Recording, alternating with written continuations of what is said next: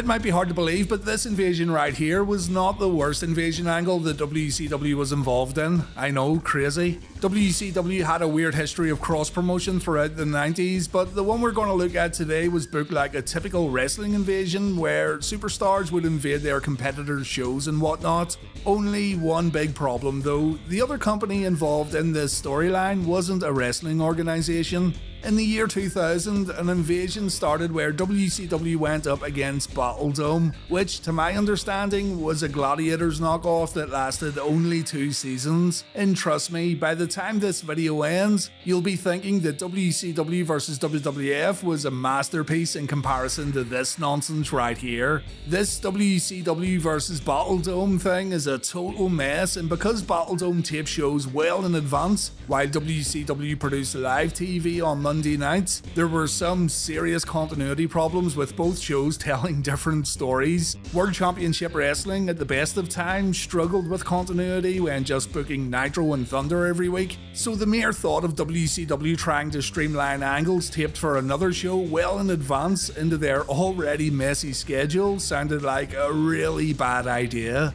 Let's see how this all played out on TV and you'll see what I mean. This is WCW vs Battle Dome. So, I'm gonna come clean. I've never seen an episode of Battle Dome until a few days prior to scripting this video, and I thought I'd really need to learn more about the show before trying to speak about it. I want you guys to meet Nick, or Rebel Lite as he's known on YouTube, a guy who helps me out with some wrestling bios videos and a guy who really helped in maintaining the upload schedule on the channel. In short, a dude who saved my ass multiple times. I said to Nick, hey, I really want to cover this Battle Dome thing for Blunder, but I don't know anything about it. And Nick was like, yeah, I remember that show. So I thought, why not bring Nick on to Blunder so he can explain what Battle Dome was all about. So to get you up to speed on this television show before we look at the segments that aired on TV, here's Rebel Lite. Hey Ryan, thanks for bringing me onto the channel today. I don't know if you can tell, but I'm really freaking hyped to be here. And everyone watching the video, I just want to say thank you ahead of time, not only for checking my section out, but also watching the video. It's genuinely crazy and blowing my mind that I'm here right now. I've been a big fan of the channel since like for a couple years now, so just having the opportunity to jump on today and talk about a topic is literally blowing my mind.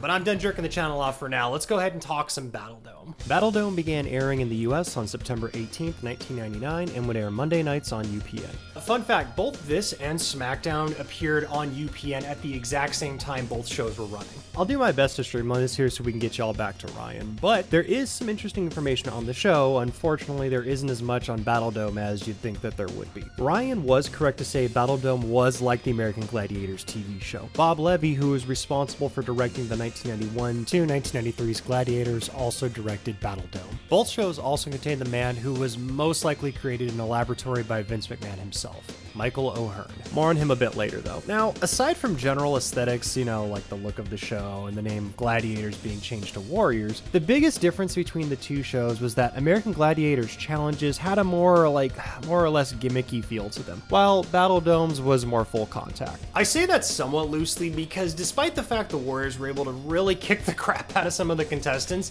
they were still constrained to some very weird gimmicky events. Of the 22 episodes present in season 2, a total of 104 games were played. This includes episode 21 for the Women's Championship, but does not include the final battles because those would never contain any Warriors and featured the contestants going head to head for the final prize. Speaking of the Warriors, let's run through the 13 Warriors present in season 2, and while I do, I'm gonna let you know how many games each Warrior played throughout the show. First off, the Jobbers. Taking the lowest spot, we have Commander with a godly 1 game played in season 2. Jake Fury with 2, who at the time of me recording this, I actually did think that he had the lowest because I legit forgot Commander existed. Then we have Wish.com Brock Lesnar Moose with 5. Finally, Prince and Baby Blue at 6. Next, we got our mid-card guys, starting with Mad Dog at 9, Johnny Rocco at 11, which in my opinion, out of all the Warriors on the show, this guy had the least amount of personality. Even linking up with 3 beautiful women, he's still the most boring Warrior out of the entire bunch. Next up, we have Vince McMahon's Wet Dream Odell at 12, and rounding out the mid-card, we have Snake at 13. We now arrive at the main eventers. The dudes who give you the most bang for your money, or the ones at the very least I hope got paid for each event they played. We start off with this dirty old asshole named DOA, and no, unfortunately he's not Chains or any of the other DOA members from WWE. But he did play a total of 16 games.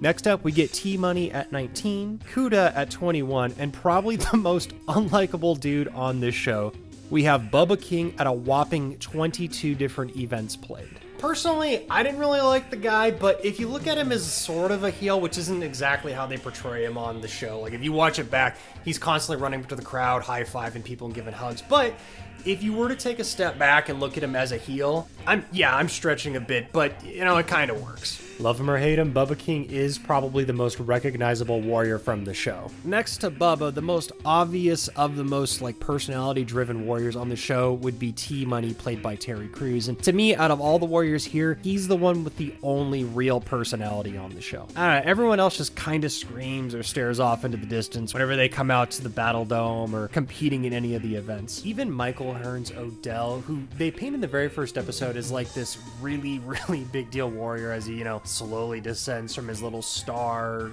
crescent looking thing. He's painted like this really big deal, but to me, he just comes off really plain vanilla and just super generic. You can tell they were banking off his look and previous experience in American Gladiators. I've seen a couple interviews with Michael Hearn, and despite the fact that he comes off as a really nice guy, when you watch this show back and see some of the promos, you can kind of see why Terry Crews is the only notable person to come out of this entire series. Quick side note, the only reason Bubba King got 22 games was because Odell was hurt in episode 1 and needed a substitute for aerial kickboxing. And let's run through the events real quick as well. And again, I'll let you know which ones were played the most and by who. Starting with the lowest, we have a tie. Battle Wall only being played 4 times in the show, and right away we have a 3-way tie between Moose, Prince, and the dirty ol' asshole himself after competing twice each. The other event tied for the lowest amount of usage would be Battle Bridge, with T-Money competing twice and taking the top spot. Next up, we have Roller Cage, used 8 times, with T-Money and the dirty ol' asshole tied for first, competing twice in the event. We then move on to Battlefield, being used 13 times, and again T-Money takes the top spot, competing 5 times in the event.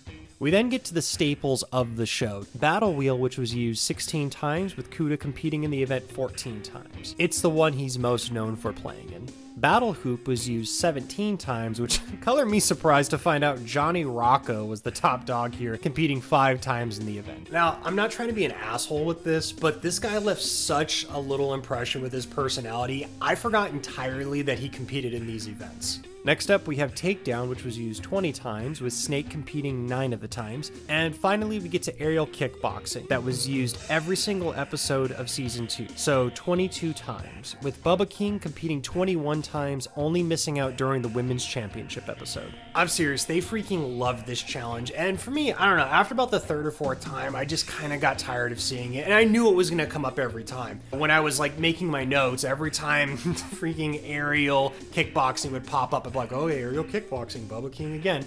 And I imagine at the time watching the actual show, it probably was way more hype, but today in 2022, it's just, it gets really old really fast.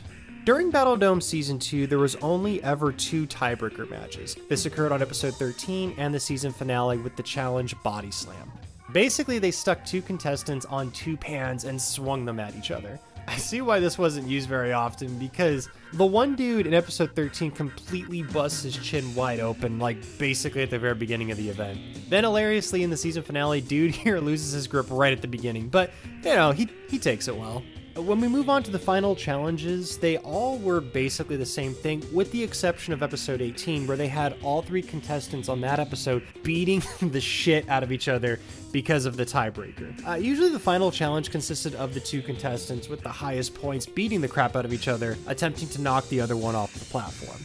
While this is a really cool visual, can't we just appreciate how freaking dangerous this is? Sure, they took out wrestling / takedowns in season 2, but that doesn't stop these dudes from taking the scary bump in the very first episode of the season. And I know they have helmets and pads on, but that's not gonna help stop from breaking your freaking neck. Still, cool idea, but man, there is no way in hell this would get made today. Do you wanna know the kicker with all this?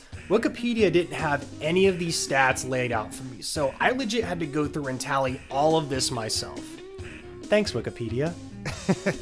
All joking aside, there is actually an issue on the Wikipedia page itself that I wanted to address. The page says Battledome Season 1 and 2 are available to watch on iTunes and Amazon, and I confirm that that's just not true. While Season 2 is absolutely viewable to buy on Prime, Season 1 isn't streaming anywhere in the US. Thankfully, it's not that important though when pertaining to this particular video. So after going through all of that, you're probably wondering the same thing I did. What the hell does any of that have to do with WCW? Honestly, not much, but there is a couple of connections here and there. If we're talking specifically just the show before we get to the WCW bit in Season 1, the contestants would all fight for the Battledome belt. Allegedly. Again, I don't have Season 1, so I can't confirm. And here's the thing, if you started watching Battledome during Season 2, you would have no idea that this was even like a concept or a thing in the show. Because aside from the WCW stuff, which Ryan's gonna get to in just a bit, they like never bring the belts up aside from maybe a handful of times throughout this entire season. Most notably, aside from just random shots on the bike, are before the final challenge in episode 11. It's just kinda there. I don't know if this was an attempt to remind viewers that, oh yeah, we have a belt for the WCW crossover or what, but yeah, it's definitely there. In episode 12, they have a zoom-in shot again right before the final challenge talking about the Battledome belt and how the contestants are gonna fight for it, but again, they don't get it. They don't even mention the belt again after the final challenge. They instead get a ring and a chance to win a chopper in the Battledome season finale, making the belt a prop slash status symbol, I guess, more than anything. The icing on the cake, though, is the season finale.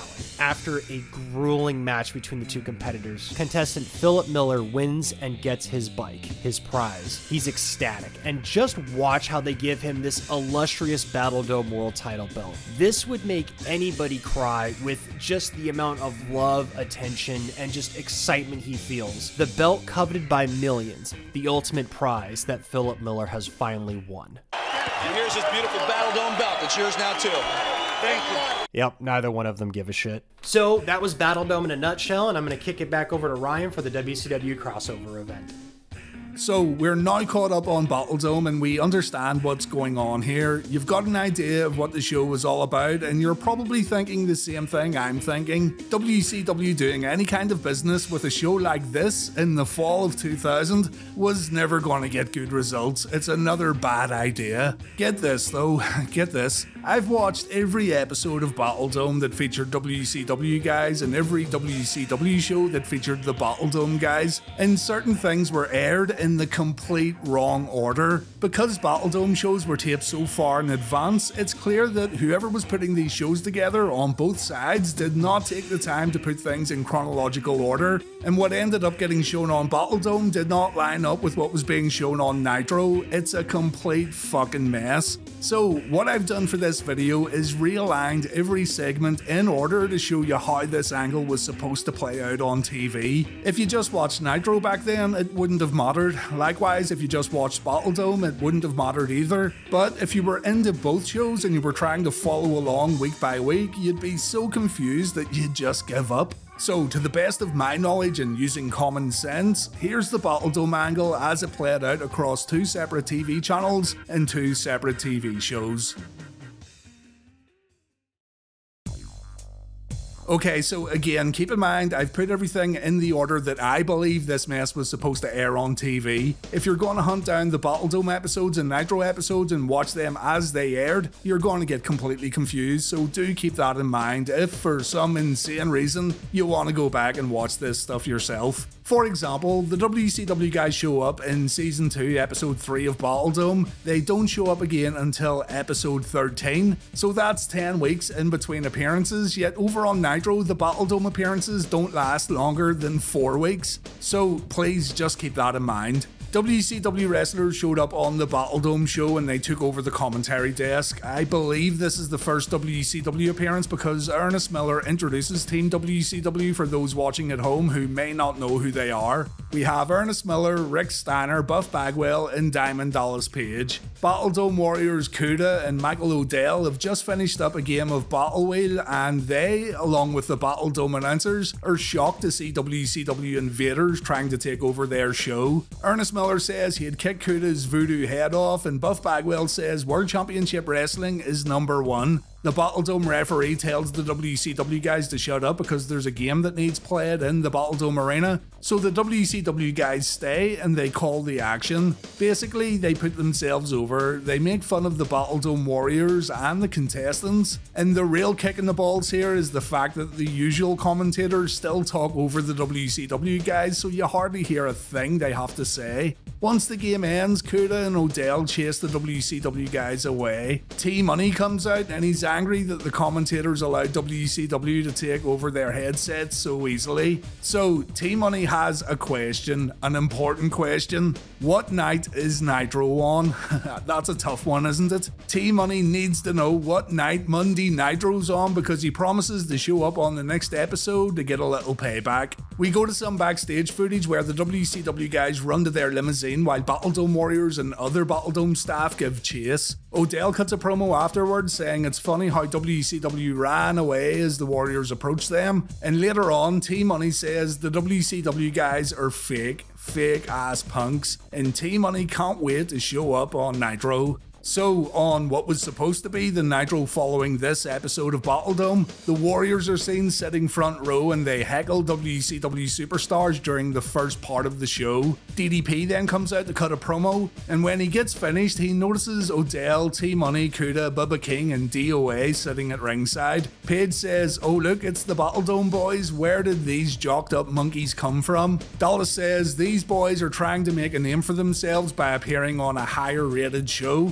But Dallas has a surprise for the Warriors. Out comes Ernest Miller, Bagwell, and Rick Steiner. The cat says he's fixing to say something that'll make all 5 of these guys jump the guardrail, and Miller will happily slap each and every one of these wannabe chumps. Buff Bagwell calls the group the Battle Dome Queers, and Rick Steiner says, "If these guys want some, come get some." The Warriors try to jump the guardrail, but they are held back by security. Bagwell continues to throw unsavory insults at the Battle Domers as the 5 try their best to get in the ring, but they're held back. So, looks like you gotta tune in to Battle Dome next week to see what happens next. Only you don't, because the tapings were so out of order that you'd see absolutely nothing. But let's continue putting the pieces together and see what was supposed to come next.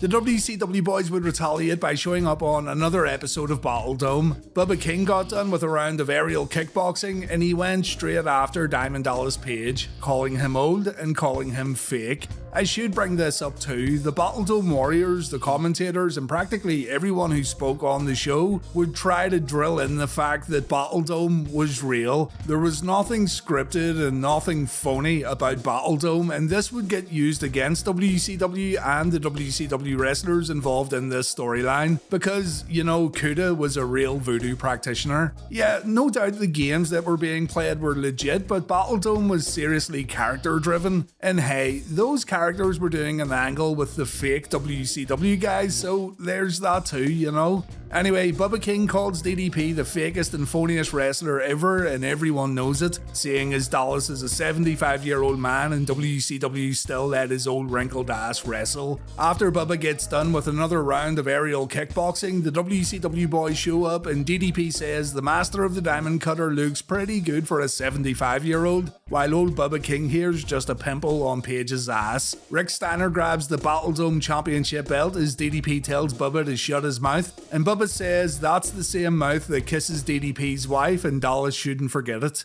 Buff says that this Bubba dude ain't the stuff, and the WCW wrestlers then spit on the Battle Dome belt. The other Warriors then come out for a fight, but once again it's broken up by security. So again, there's no physicality. I just want to see some of these Warriors actually try to wrestle, that would be fun. Rick Steiner steals the Battle Dome Championship belt and the WCW guys leave the arena. And after the next round of aerial kickboxing, Bubba says Team WCW just ran off to cash in their social security checks and they don't belong inside the Battle Dome.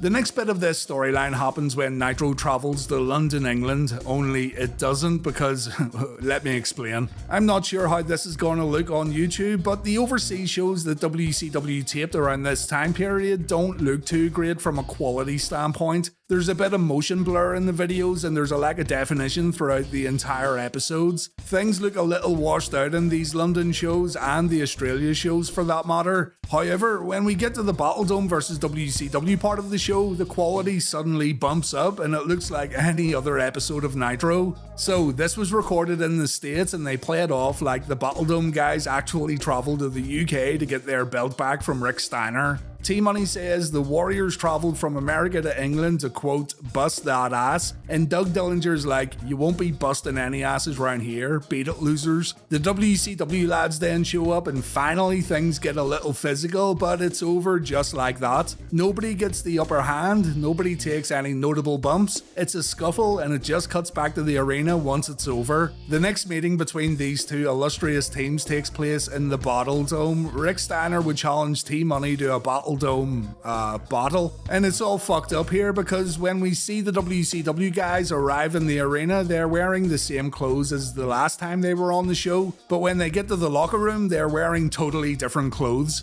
Buff Bagwell's psyching Rick up, telling him he shouldn't let anyone say he's fake. Rick Steiner's all real. Rick doesn't say a word, he's totally in the zone. Bubba King takes the low road by making fun of Rick Steiner's appearance, and we quickly cut over to see the WCW guys sparring, I think. King called Steiner a fake and phony little man and he's gonna get his ass handed to him later. Rick and T-Money then are gonna play Battlefield. You stick your ball in the Warrior's hole while the Warrior tries to guard his hole from invaders like Rick Steiner. Sorry. T-Money says he's ready and these WCW cats just live in a dreamland with all their fake junk. It's all about money, hoes and clothes, according to Lieutenant Terry Jeffords, and Rick Steiner's gonna go down tonight. T-Money comes out with all the Warriors and Rick comes out with his 3 WCW buddies. DDP says Rick's gonna hit T-Money so many times that Big Terry will think he's surrounded, and Terry says, yeah, we'll see about that. The battle gets underway and Rick almost instantly puts Money down, but he trips up when climbing the pyramid. Rick again puts Money on the mat when Terry misses a punch, and the referee forces a stop when Money throws punches while Rick's on his knees. Steiner then says fuck this, he drops the ball and the two start throwing punches. T-Money's cronies run in to break up the fight while the WCW guys are busy with the other Warriors, and T-Money gets in a cheap shot while Rick can't defend himself. Rick decides to take it out on the referee and the WCW guys leave the arena. So I think it's a draw, I'm not sure. We see Team WCW backstage and DDP says it was a 4 against 20 fight out there, but Rick's gonna take care of business on Nitro. T-Money should show up on Monday night because Steiner's looking for a fight and this needs to get settled inside a wrestling ring.